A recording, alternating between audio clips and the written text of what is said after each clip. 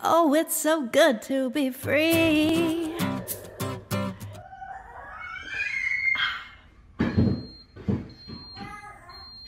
Hi everyone, and welcome back to the Homestead Challenge. Hi everyone, and welcome back to the Homestead Challenge. Today I am filming a What I Eat in a Day Pregnant Mom of a Toddler edition. First little disclaimer here, this is not a what you should eat in a day. This is what I actually eat in a day.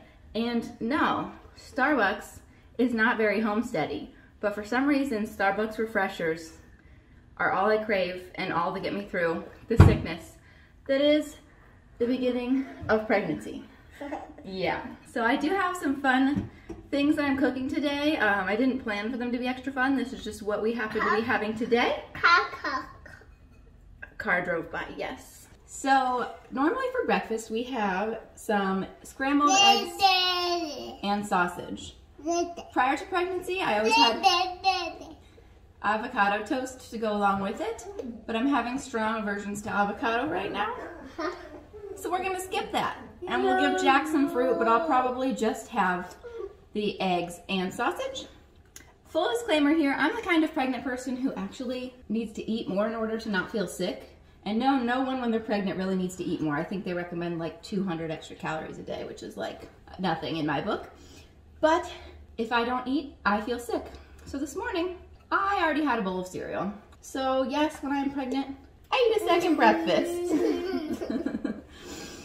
Overall, I do try to eat a little bit healthier. I was, when I was really sick, I was mostly eating like carbs and things like that because that's all that I could get down.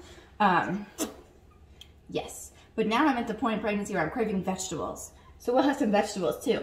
But apparently not at breakfast. And I usually am a coffee drinker, but I can't stomach coffee right now either. Not on the burger, hot, no touch.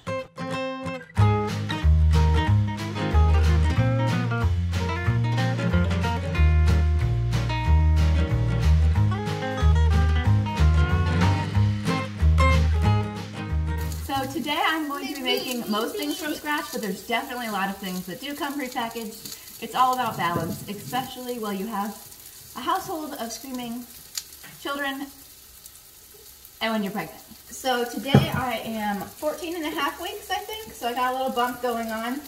But full disclosure, some of that bump is definitely me eating more and not just all bump, but that's okay. We can just pretend that it's all baby right now.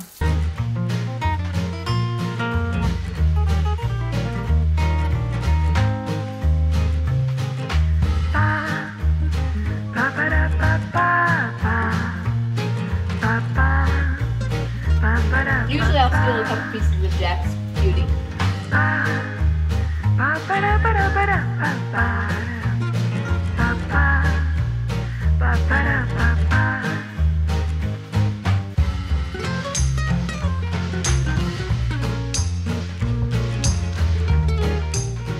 So that was breakfast. Hopefully I will be back with you in a few hours for a little bit more interesting and perhaps a little bit quieter lunch. See you in a little bit.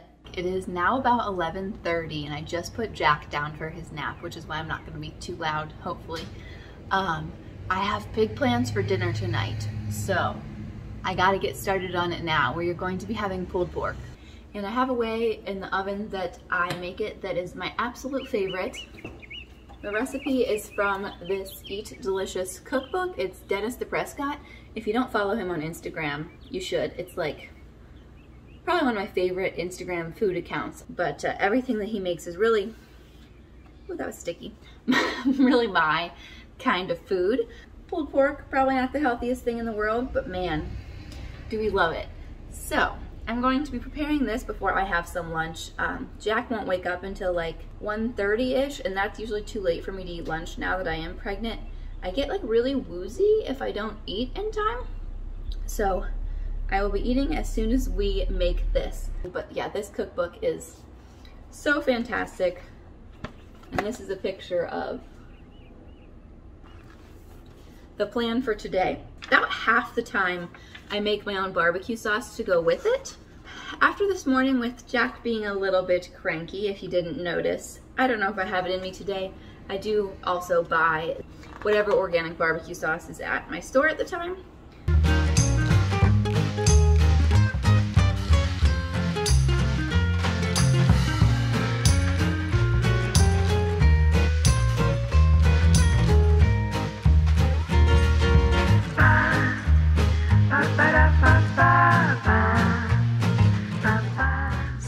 can tell, I don't measure very much. I just like to mix this up. All this is doing is kind of creating a dry rub for the pulled pork.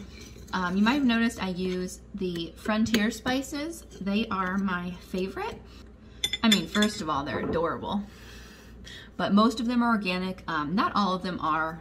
It depends what you're getting, and you can usually get an organic version of a lot of them. But also they're sustainably sourced, which is pretty important to me. So that is always a good option. But on top of it, I usually buy, so like if I need a new spice, I'll have like one of these jars. And then if it's a spice that I use really often, they also have big bags of stuff. So this is my chili powder here, and then I'll just refill it. So I'm going to refill that now because I also need a little bit more in here. Then I'm going to rub the pork, and we are going to sear it before we put it in the oven.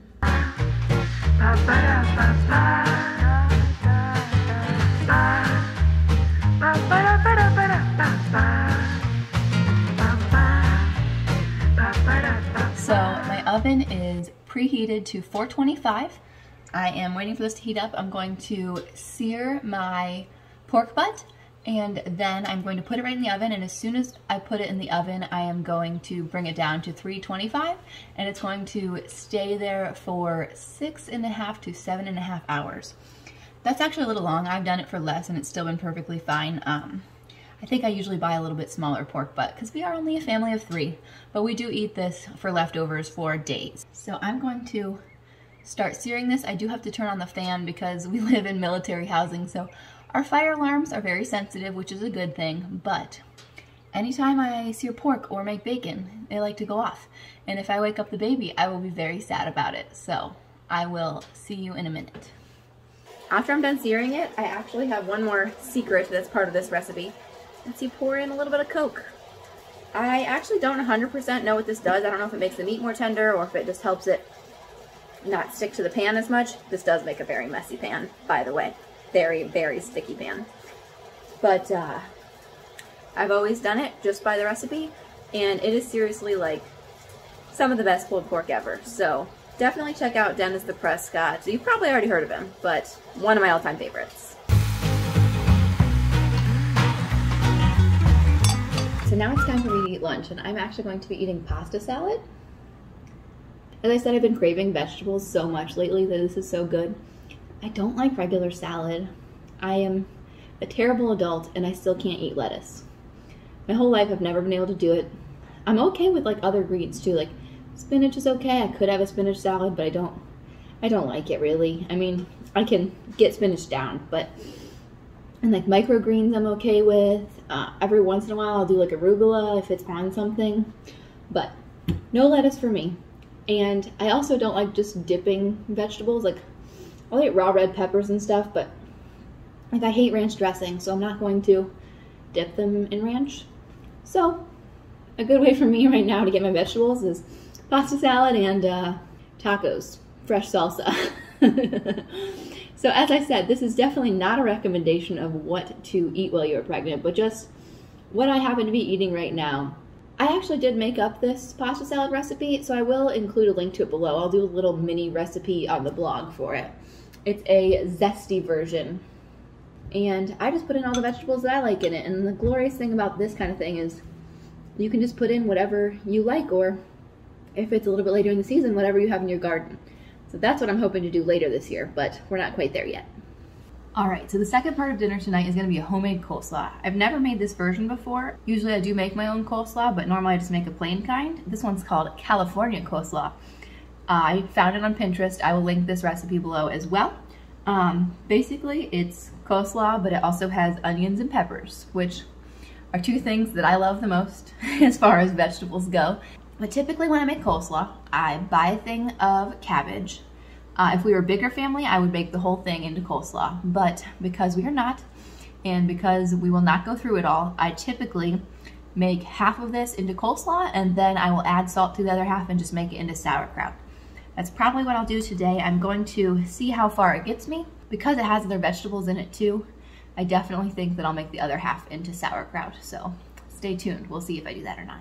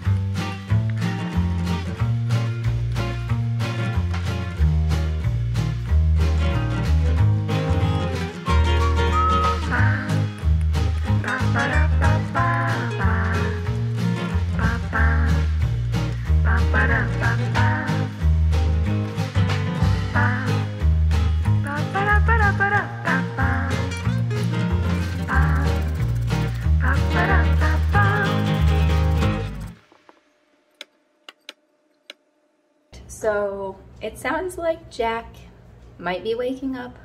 I'm hoping he goes back to sleep, but if not, I'm gonna have to stop here. I might just dress this later. But look how pretty this looks.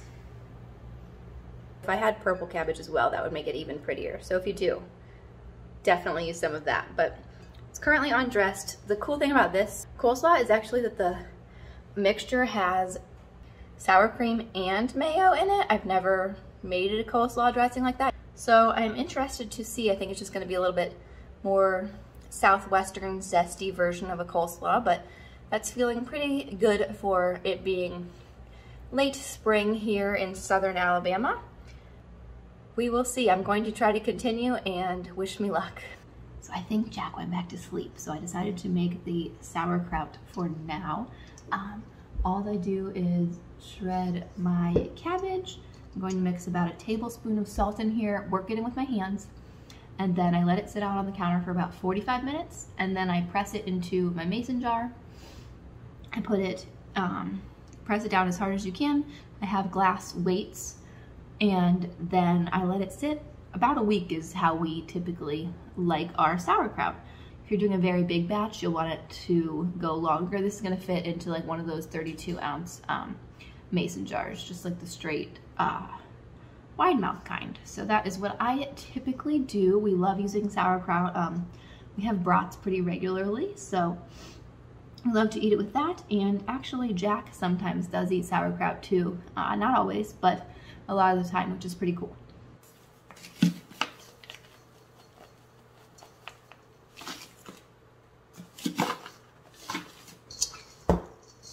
That was probably too much salt, but we really like our salty, which is personal preference.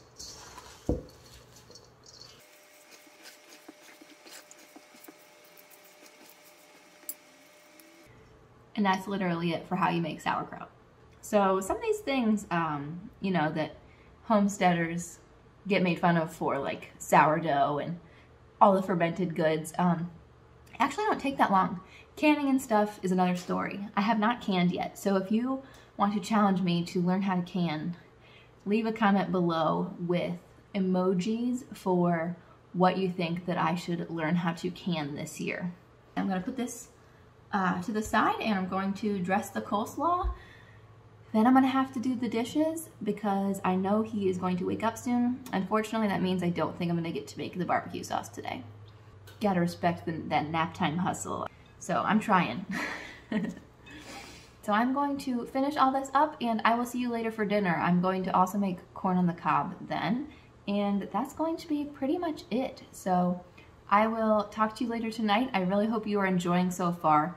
Don't forget, if you are interested in more videos on beginner homesteading, watching real life here, obviously, as you saw this morning, of someone who doesn't live on a traditional homestead but is really trying and always trying to learn new skills at home, please hit that little subscribe button and even that notification bell so you can be notified whenever I upload a new video. That would really help me out. All right, Bubba, you want to help me make sauerkraut? You want to help me make sauerkraut? Can you hold this?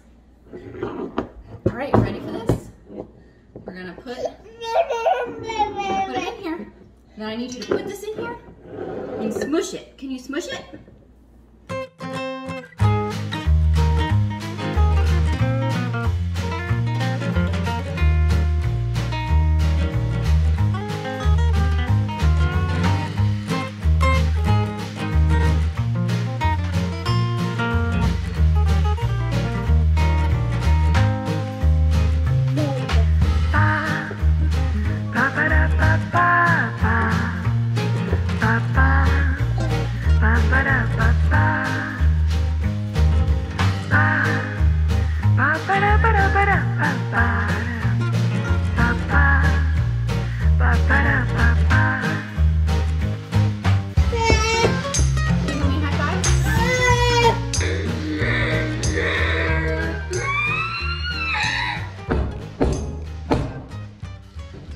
Hey there, we are taking a little park break, so no snacks for me quite yet this afternoon, but if I eat anything else, I'll let you know.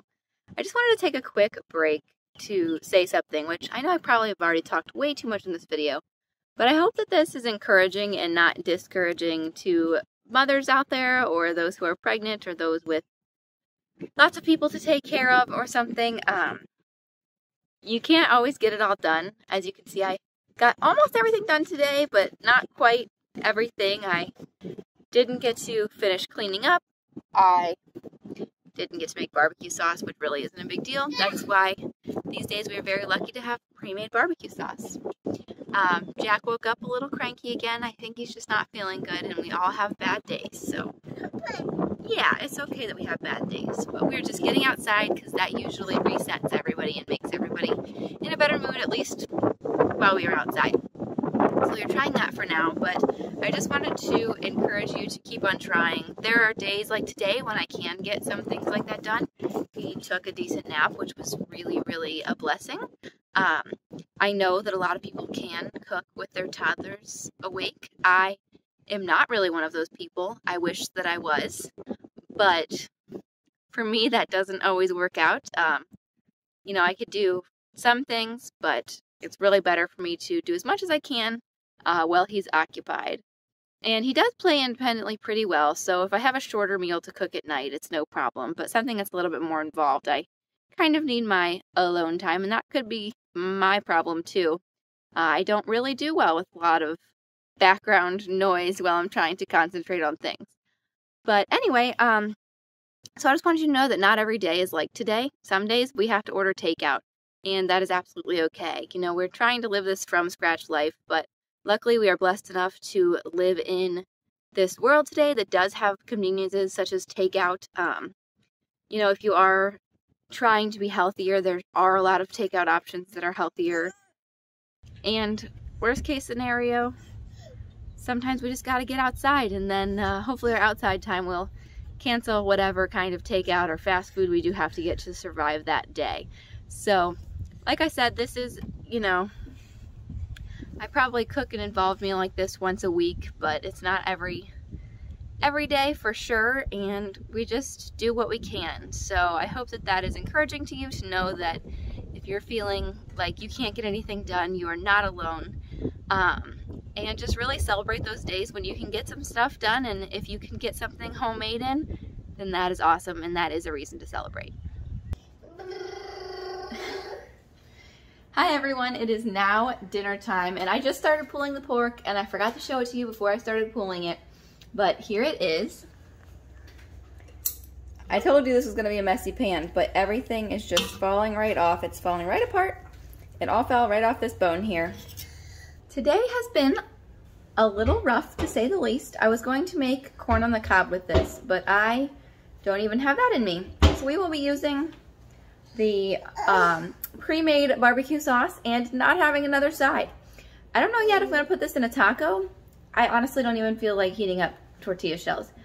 I think we're just gonna eat it as is. Pork, coleslaw, and barbecue sauce. Sounds like a full meal to me.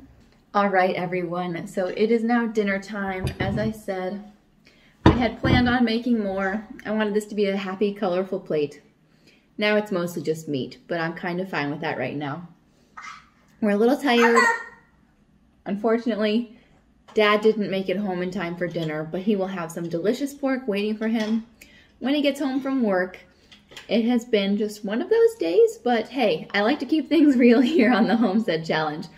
So like I said before, I know I mentioned it earlier in the video, I don't want that to bring anybody down that we didn't get it all accomplished today. I just want it to be encouragement for you. I love solidarity and that feeling, and motherhood can be really tough. Being a stay-at-home mom or even a stay-at-home spouse with no kids can be tough. Sometimes you just don't know where the time goes, and sometimes you just can't get it all done. But I'd say overall, dinner looks delicious. I'm excited to eat it, and I will see you guys next week with a new video. Don't forget to subscribe if you aren't already, and comment below if you're going to try out any of these recipes. I will have all of them linked in the description box below, whether they are mine or not. Until next time, cheers.